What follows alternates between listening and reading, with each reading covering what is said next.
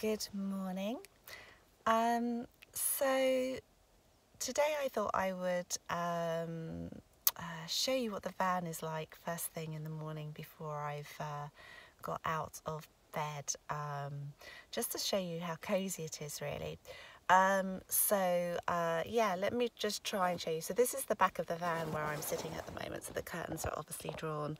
And if I turn this around, hopefully you'll see there's my cup of tea on the side there that I always make before I get out of bed, and I have that in the van. So I'm just gonna try and do this so you can see. Hopefully I'm pointing down at the bed there. It's hard to see what I'm doing backwards. So there's the bed, and I think if I lift it up a bit, you can see I've got all the curtains drawn all the way around the van, apart from the side, because actually no one can walk past the side of the windows at the moment how I've parked the van. So I am currently on the East Northumberland coast, and right on a beach, so in a car park on the beach.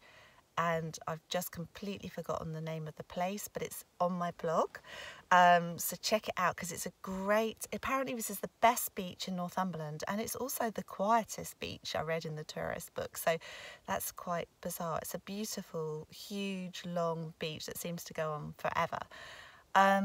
So it's a great place to come stay. Oh, but the car park here, unfortunately, I just managed to squeeze my van underneath it, so no motorhomes would be able to come here. But I think it's called Cheswell. Yes. Anyway, it's in my blog, so check the blog out, www.mindfulvanlife.blogspot.com. So I've started to head south, and yeah, that's kind of come with very mixed emotions, for two reasons really.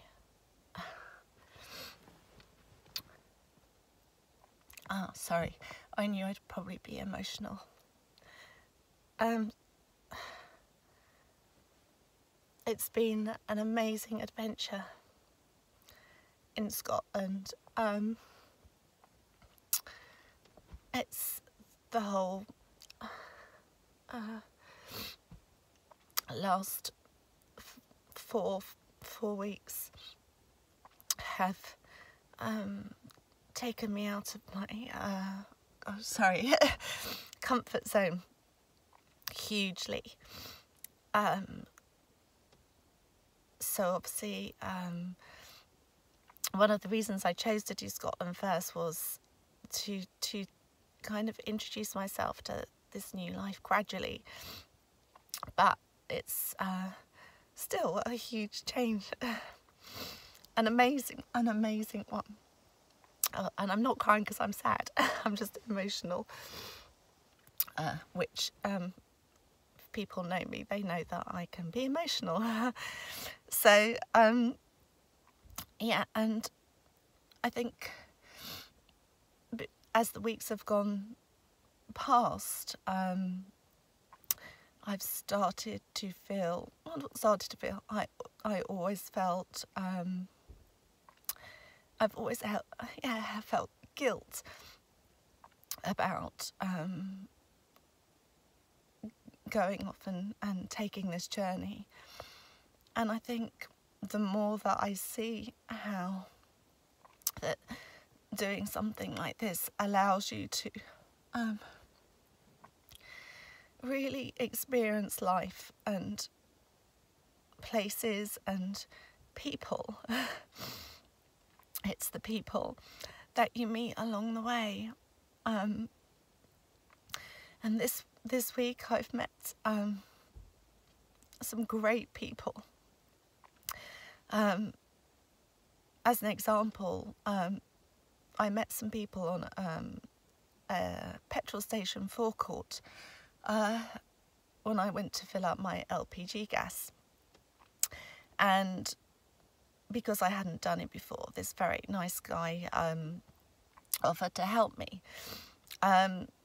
Anyway, cut a long story short, while he was helping me, some other people arrived, American people who live in Portugal and had driven over to Scotland from Portugal, and their car runs on LPG.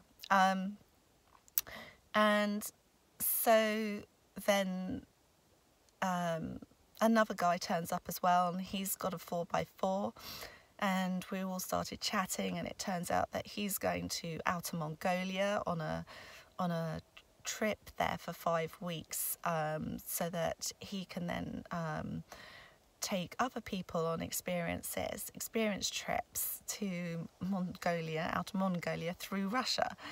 Then the people from Portugal didn't have the right adapter for their LPG, and as it happened, because I had bought them all, of course, because I'm organised for when I go to Europe, I lent them mine, so I was able to help them, and it was great. And we spent an hour on the forecourt of this petrol station chatting about life and adventures and everything. And cut a long story short, the Lady Mary from Portugal has invited me to stay on their land in Portugal, in the Algarve, anytime I would like, which is amazing, especially as it was one of the places that I intend to head to. Yes. So and something else along the similar lines, really, of this new life, is that I read an article of another lady who's also a mother of 2 young children, happily married with her children, and she basically was encouraged by a speaker that she heard at her children's school to say that everybody should expand themselves and push themselves out of their comfort zone every now and again, and just do a little micro adventure of their own on their own. And so she started to take small hiking trips on her own, and basically just for a long weekend, and to places that she'd wanted to go but she'd never been, and she had to obviously take all her stuff and the tent and everything else, and so each time she goes to somewhere slightly more adventurous and just pushes herself out of that comfort zone, you know, the experience that you get from that, not just of taking a trip that, you know, you've always wanted to do or you find extremely enjoyable, but also just time for yourself, because in normal life, if we want to call it that, we very rarely even sit down for 5 minutes on our own, unless of course you do meditation, and I think that's why lots of people are turning to meditation, because it takes you away from coming home at the end of the day from work and instantly being busy again, either putting the TV on or cooking or whatever it is, rather than just sitting and being with yourself and taking time for yourself, just to allow your mind to process the day, and how it's been for you. And yeah, so I just wanted to share that. Obviously I think I've been talking for a while now, and not much, well, say about Campervanlife, but yeah, it is all about van life, but also just yeah, the thing about being out of your comfort zone and how it really allows you to get in touch with yourself and know who you really are as a person. So on that note, I'm going to say goodbye. The next time I blog, I will be back in my home county of Sussex, And I think that's also going to be an interesting time for me, because I'll be around my home, but I'll obviously be living in my home in Lucy, but it's going to be again a different experience for me. And I've kind of just getting into being away from home and being okay with it, and so I'm not sure if this is going to take where this is going to take me, but we'll see.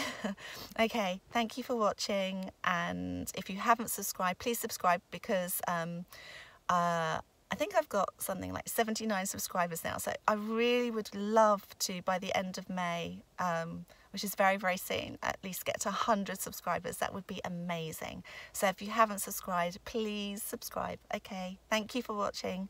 Bye.